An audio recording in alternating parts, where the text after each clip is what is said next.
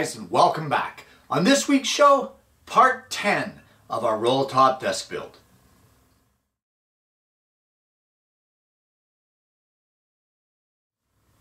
Well, when we left last week's show, we had the cubbyhole carcass all clamped together and waiting to dry. And when I came out to the shop this morning, first thing I did was to unclamp that and give it a really good sanding all over just to finish it off. That top surface, that cap that I put on that was 3/4 of an inch thick, I actually routed a profile in that, a very small one, very small profile, and it turns out it was kind of pointless because it's in so far in the desk that you don't even really see it anyway. But carrying on with the build, there's a few other things that I'd like to do to this carcass before we move too far forward with the drawers. And the first thing will be a backer board for it. Well, here we can see the cubbyhole section, and although I don't really think that a backboard is 100% necessary, I have concerns that over the longevity of this desk, I'd like it to be an heirloom. As it goes throughout the years, I'm afraid that this back unit might start to sag a little, and we might start to lose this 2-inch clearance here.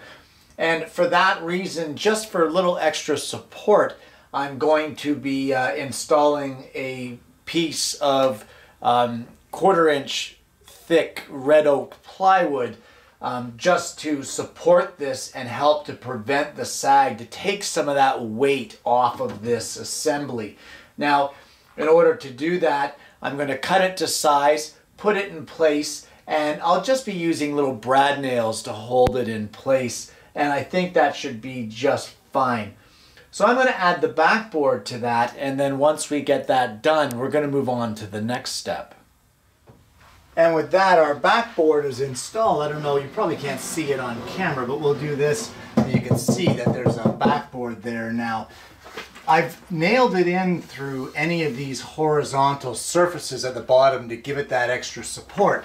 So I have nails along here, and along here, as well as the perimeter around the cubbyhole carcass.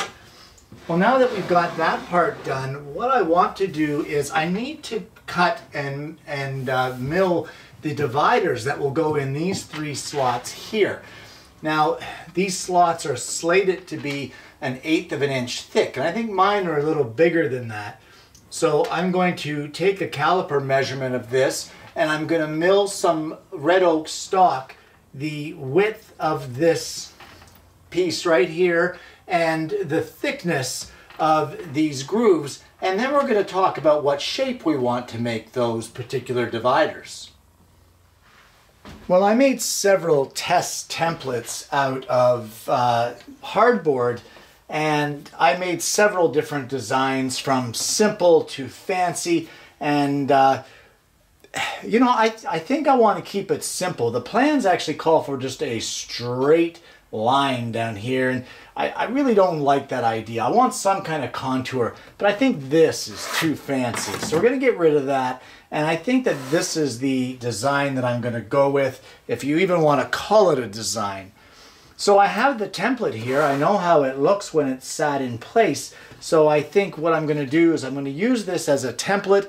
I'm going to mark out my pieces of oak that I've cut, give them a sanding, and once I get them cut on the scroll saw, I'll slide them here into place, and we'll be done with that. I may glue them in, I'm not sure at this point in time, just to give it a little bit of extra strength. Here I might glue them in, but I'm not sure if I also want them to slide out or not. I'll decide that when the time comes. But for now, I can cut them and put them into place. And once you get these pieces done, you can just slide them into place, and then these sections here are finished. I think I've decided I'm not going to glue these in. I'm going to give myself the option that if I need a bigger storage area in any one of these sections, I can just pull out a divider. As well, if I ever decide on a design change here, well, I have that option now as well. I did round over the inside profiles here just to make it a little easier on the fingers, but I left these ones here at top and bottom nice and crisp. So I think the next thing that I want to work on now that I have these center cubbies straightened out is there are some cubby holes on the end way over here. You can barely see it, it's almost off screen, but I'm hoping that those ones are going to house things like computer peripherals and cables. So I'm going to need a panel cover or a cover for each one of those. So I'm going to mill that and we'll get those panels put in place. And there you can see we've got both of the panels installed. Well, you can see that one. I'm blocking the other one. And I'm hoping to store the computer cables in behind there. Now, of course, how do you access in behind? Well, I've equipped these with magnetic closures, which will release it and allow you to pull it out. And of course, these particular closures, when touched with a magnet, they release the mechanism to allow it to open up. So it's up to you. You can do something like this if you like or not. It's all personal preference now at this point in time, but use your imagination here and make some interesting features in this section. Well, the cubbyhole section is complete with the exception of the drawers that will go in the various areas. It's very difficult for me to tell you what size these drawers are because I don't know your preference. You really have to think about what you want to do with these. For my particular drawers, I'm going to do an oak face with a maple body. It originally was going to be a poplar body, but then I accidentally milled the wrong stock and thought, I can live with maple.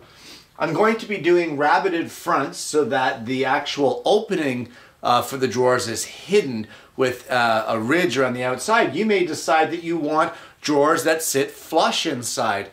So depending on what it is that you want to be doing, it's very difficult for me to turn around and tell you how to do it because I don't know your preference. I'm going to be using a dovetail jig and doing half blinds with a rabbeted drawer front. And if you guys aren't sure how to do that, I'm going to be using a Lee D4R Pro jig. And if you're not sure how to do that, you can check out my tutorial for that I posted a while back. And you can find out all you need to know on how to do that on that video. Once again, another video that was posted as a preface to this build. And in fact, in that video, it is these drawers that are being routed. So you'll get the idea of exactly how to do it. But I'm going to route all of these drawers. I'm going to get them all prepped up and fit into place with their hardware. And once I get those drawers in place, I'm going to come back and see you and show you exactly what it is that we've got done for this area and how it turned out.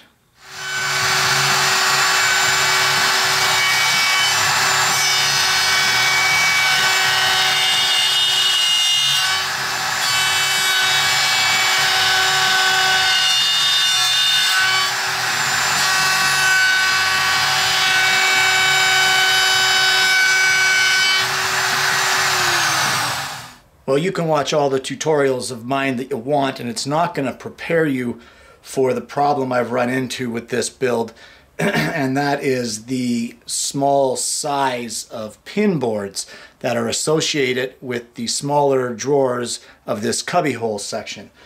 And what the problem is that the depth here from the routing surface to the clamping surface just isn't big enough, or small enough rather, to clamp this piece, so it's just too small.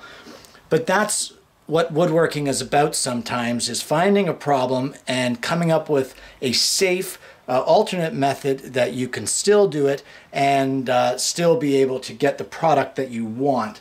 So what I've done is we're going to slide this piece in up against the depth stops. We still have our piece in the front here that you would normally have when routing the pin boards of a blind dovetail joint.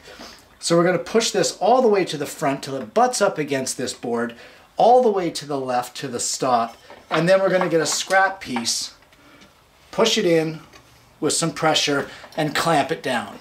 Now once we get that clamped in, it's not going to move now to the front or back, and it cannot go to the left because of the stop. It still can go to the right. So for that, another piece of 1/2 inch stock. I'm going to pull it in tight to get it to lock it against that depth stop, and then I've got a large 12-inch quick grip here that we are going to clamp down with a spacer block here. You don't want to clamp on the jig bar, so I'm clamping down on this piece of 1/2 inch stock. And now our drawer piece is solidly in there, and we could route the pin board without a problem of it shifting.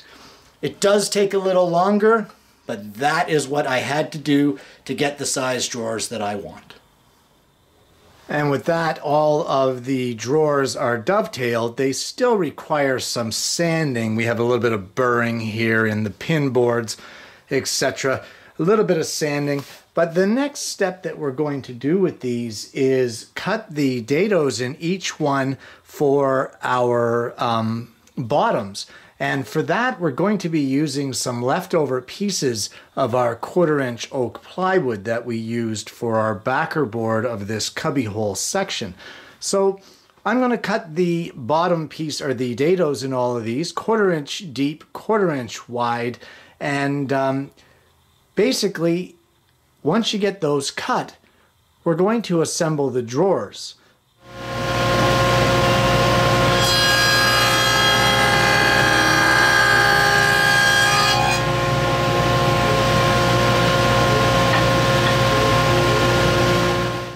Well, we've got everything set up for the glue up. I've got the hardware installed on this little drawer just for the video. I will be removing them obviously when I finish this project, but all we're going to do is apply some glue around the edges here on all of these tails, and then using the whackometer here, we're just going to assist ourselves in putting this together, and then we're going to let it sit for a few hours, but be sure you clean up the squeeze out, guys.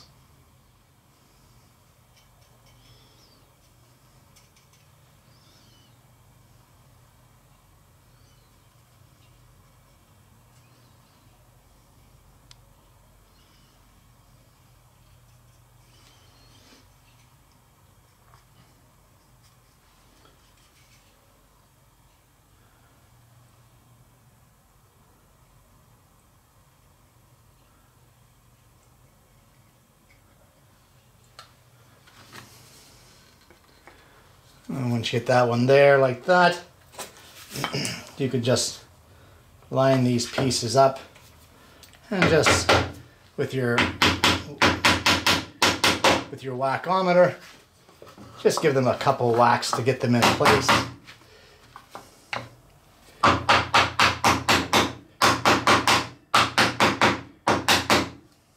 And once you're happy with the alignment, of course, then you can clean up the squeeze out. Check them for square, and let them sit.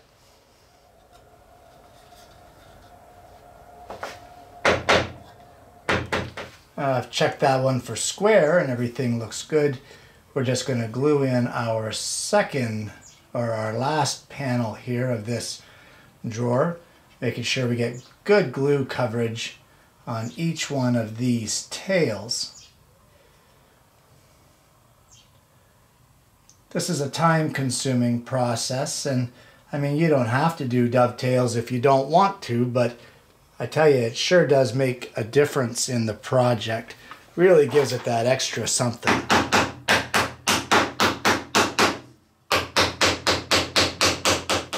And there we have our first drawer glued together, and we can just set this aside, and we'll give this a sanding a little later on to clean up any imperfections that there might be, but it actually feels pretty good at this point.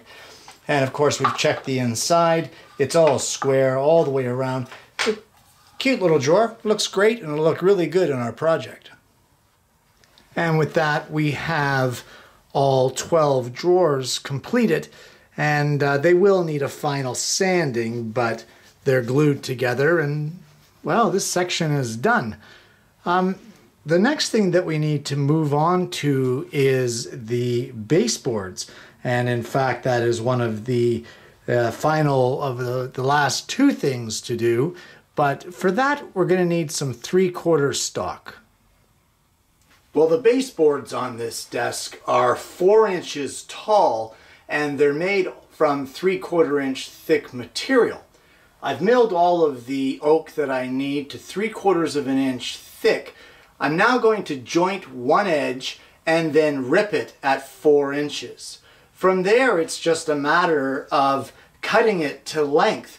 Now, I think that on the front of the desk and on the back, which is more so on the front, is the focal point when you're looking at that desk, I think I'd rather have that overlap on the outside. These are just butt jointed baseboards. There's nothing fancy about them, but I don't want to see that joint when I'm looking face on that desk. So the measurements for the pedestals are actually going to be an extra 1.5 inches wide to compensate for the 3/4 thick baseboard that will be on the inside and the outside edge of those pedestals. With that being said though, let's get that wood jointed and ripped to 4 inches wide. The baseboards are cut and dry fit to the carcass of the desk. We're going to be screwing them in place from the inside of each of the pedestals along with a couple strips of wood glue on them, but first we need to round them over, and for that I'm going to be using a 3/8 diameter roundover bit. And although we still have a few clamps on there to hold it in place, the baseboards are all glued and screwed in place. You'll want to be careful if you've placed it on a dolly like what I've done here, that the squeeze out doesn't come out through the bottom and glue your desk to your dolly. But either way, the baseboards are in, and it really sort of caps off the bottom end of this whole thing and gives it that extra something. You know, it really ties this whole thing together. Let me just pan out here and slide over to show you the way it finishes this base off. Really gives it that little extra girth at the bottom that I think it really needed. So we're going to leave those clamps on and let it dry. For the record, I used 1.5 inch screws and to hold it in place, as well as a couple beads of glue. And we're going to leave this now to dry, but while we're waiting, we can move on to the next and I think the final piece of this build, and that would be the pencil tray. Now for the small pencil tray of the large center drawer, all I've got is a piece of 3/4 inch thick poplar, same material that we made the drawers out of, and it's 2.5 inches wide, and it is the same length as the inside dimension of that drawer from left to right side. For me, that's 19 9/16.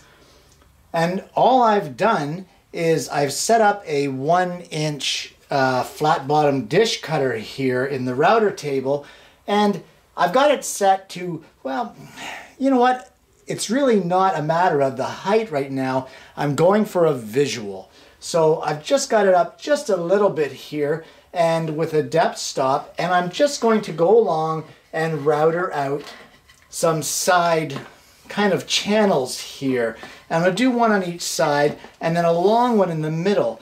And I'm going to keep moving the fence back each time in order to get the width of the tray that I like. So I'm going to route this. I'll show you a little bit of the process along the way, and then hopefully you'll be able to carry on and do your own from what you've seen me do here.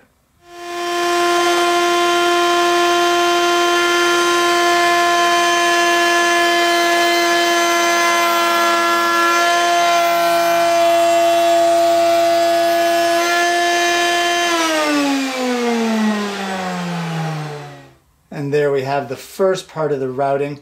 I'd like that to be a little deeper, so I'm going to raise the router bit up a bit. And we do have a bit of burning here. I'm not too concerned about that. Poplar is soft and I will be able to sand that out afterwards.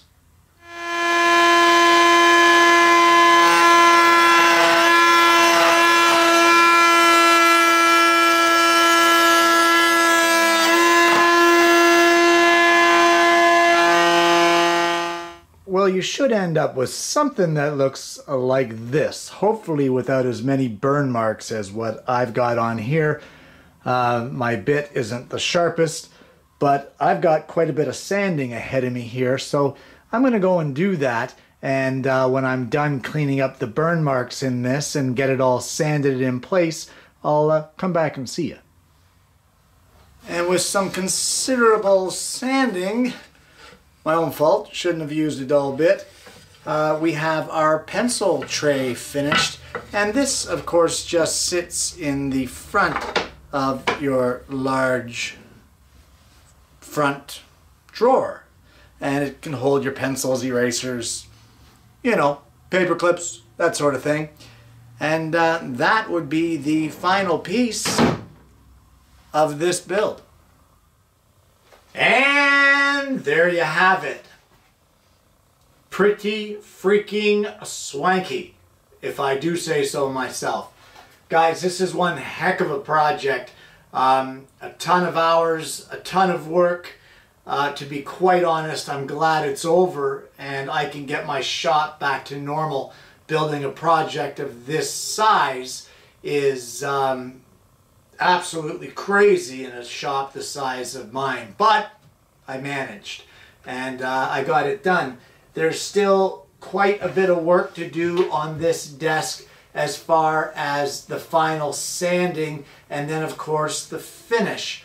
And I'm going to see how it goes, but I think even though this is episode 10 and the end of episode 10 and the end of our build, I'm thinking I'm going to put it to episode 11, in which I will show just brief snippets of how I'm going to go about doing the finishing.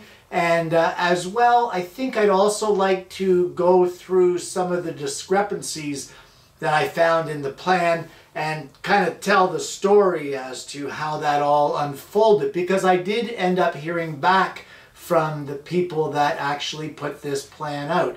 So it was an interesting little story with that. So next week's show is not necessarily a woodworking show or a woodworking project, but it is still in regards to this being the roll top desk. And just before I go and leave you guys, let's just close the desk as we close the build.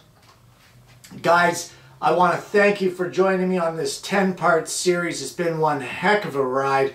I've had a lot of fun. I've got a lot of cleaning in this shop to do and a lot of sanding and a lot of finishing work. So I want to thank you for joining me, and I'm going to see you again next week with yet another woodworking video.